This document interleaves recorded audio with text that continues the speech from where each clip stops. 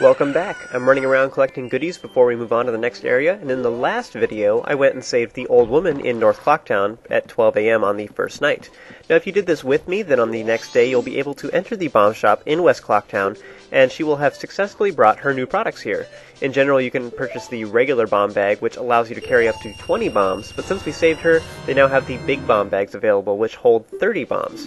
It costs a somewhat hefty 90 rupees, but it's well worth it, and this way we skip to the level 2 bag. We don't even have to buy the first one. From this point on, you'll be able to find and use bombs. Everybody likes blowing things up, right? Now, I'll explain more about how to use those later, though. For now, you want to run to the Swordman's School, which is in the northern part of West Clocktown, so it's just north of here.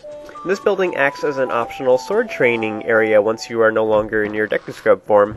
And it's kind of hidden in the corner of the town, so I think a lot of people just kind of scoff at it when they see the sign and ignore it. Either that or they never see it to begin with, they don't even know it's here. But anyway, he has 2 courses available for us, and the first one is just explaining how to perform your different sword slashes and such, but the expert course is a challenge to get the most amount of points. So you want to fork over 10 rupees for the expert course, and you'll begin immediately. 2 logs will appear at a time, and the goal is to get your sword out, target one of them, and then press the A button to perform a jump attack, which will split the log in 2, and it grants you 3 points apiece, which is the highest amount you can get. You want to do this to all of them, and you will get the prize. It's kind of a stupid challenge, really. It's not hard at all, but you do want to make sure that you do it correctly, because if you mess up, then you'll have to start all over again in order to get the prize. So what you want to do is target it, and then wait a moment so that Link is fully facing the log. Otherwise, if you press A button before he's fully facing it, then he'll jump attack to the side, and then you'll have to just try again. So it's kind of annoying. You have to Z-target it and then wait a moment and then do it. So it shouldn't be hard for you at all. Anyway, once you have successfully jumped attacked all of them, then you'll easily get the full 30 points, and he will reward you with your 5th piece of heart in the game. Next, we have some nifty stuff to go grab out in Termina Field. You want to take the northern exit and then whip out your blast mask and big bomb bag. The mask allows you to make your head explode, quite literally, and what a skill to boast about, right? It hurts you, as should be expected, but there's a trick to doing this. If you hold the R button and to use your shield and then use the mask with B, the explosion will be deflected and you won't take any damage. This is because the explosion is technically right in front of you. It's not actually in the center of Link, it's right in front of him. So this is simply awesome. It's a free instant blast that will damage enemies in an area around you, and you can do it quickly. You don't have to wait for the bomb to explode. Now the only catch is that you're going to have to wait for the mask to recharge, so you should take off the mask when you're not using it, and then slash it around with your sword, and then put the mask back on occasionally.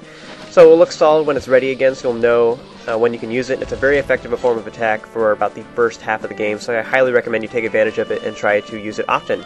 Regular bombs can also be defended against with your shield, so feel free to lay those down right in front of you, and then stand real close to your enemies while using your shield.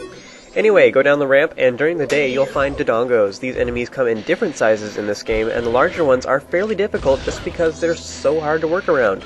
They're vulnerable from any direction with bombs or the blast mask, so that's great, and it makes them quite a bit easier.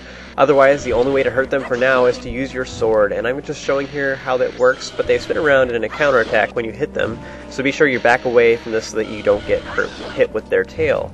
They're pretty straightforward, and it does take a while, though, using this method, and in most of the Zelda games it is possible to get a Dodongo to swallow bombs, and the only exception thus far is Twilight Princess. In that one you actually shoot arrows at them. But anyway, while it is possible to get a bomb to go inside their mouth and have them swallow it, which deals a ton of damage to them, it's incredibly hard to time it correctly. So here's a short clip of me that I recorded in the corner. But the trick is to toss the bomb right in front of them so that they walk into it, and you have to do it right in front of their mouth, so they walk towards it, and you have to position yourself perfectly, so don't be surprised if it takes you 4 tries, or 40. So, once you killed a bigger Dodongo, it will leave behind a purple rupee, which is worth 50. Nice! There's also a smaller variety of the Dodongos in this area, and while they take fewer hits, they also leave behind fewer rupees when defeated. Aww. Now underneath one of these stone mushrooms here, there's a hole in the ground. You want to fall down it to find an underground cavern with 2 large Dodongos. This can be a bit dangerous to take them both on at once, so that's why I waited until we had the big bomb bag. By simply tossing bombs at them from afar, you can keep your distance and easily take one of them out before running in to finish off the other. Now one word of warning though, just make sure you don't get distracted by the other Dodongo and forget about the purple rupee that they drop when defeated. They disappear pretty fast, so if you're not careful you could miss out on a lot of loot, and you don't really want to do that, because we need rupees. Once they've both been defeated, you want to open the large chest that appears to get a piece of heart. After that, just walk out of the cave and kill the little Dodongo in passing if you like, and at this point my wallet is feeling a little plump, so I went and made a quick stop at the bank, empty it out.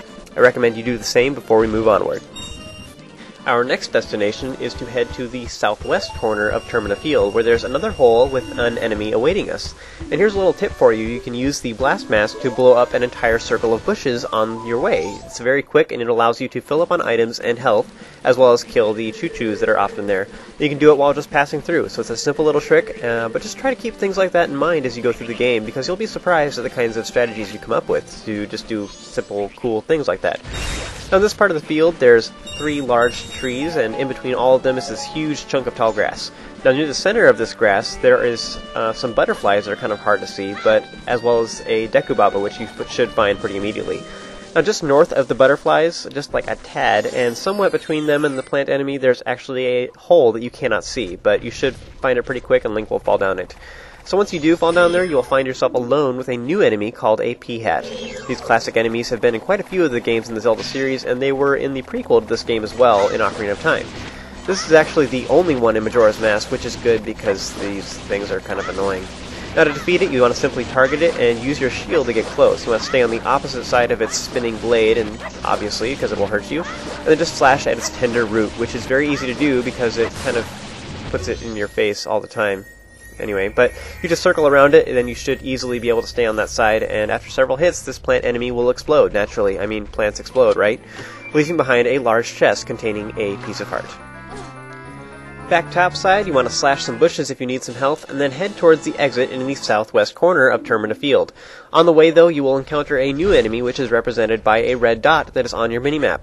This goofy-looking bird that's patrolling back and forth will fly towards you once you are close enough and attempt to steal from you. Takuris have been seen in a few of the games in the Zelda series, but none are as hated as this one, which can steal tons of your rupees, your bottles, and even your sword. So if it does manage to steal one or more of those important items, you'll have to purchase them back from the Curiosity Shop in West Clocktown for a hefty amount of rupees. All this goes to say, do not let it touch you. If it gets close, face it and use your shield. Do not try hitting it with your sword. It's just not worth the risk at this point in the game, and there's better ways to kill it later on. So simply get past it for now, and try to avoid it as much as possible. Once you finally make it to Milk Road, you want to run forward and slash the owl statue with your sword to wake it up. It doesn't really matter much at this point, but later on you'll be glad you did this. Next, you want to go run over and kill the bushes to get a few extra rupees if you don't have any at this point. They're alive, so to prevent them from escaping my wrath, I just used the blast mask to take them all out at once. Next, you want to go ahead and put on the Deku mask and shoot down Tingle, who is hanging out with his balloon nearby. Chat with him and purchase the map of Romani Ranch for 20 rupees. After that, you want to go ahead and run over to the hired hand, who is attempting to remove the boulder that is blocking the ranch up ahead.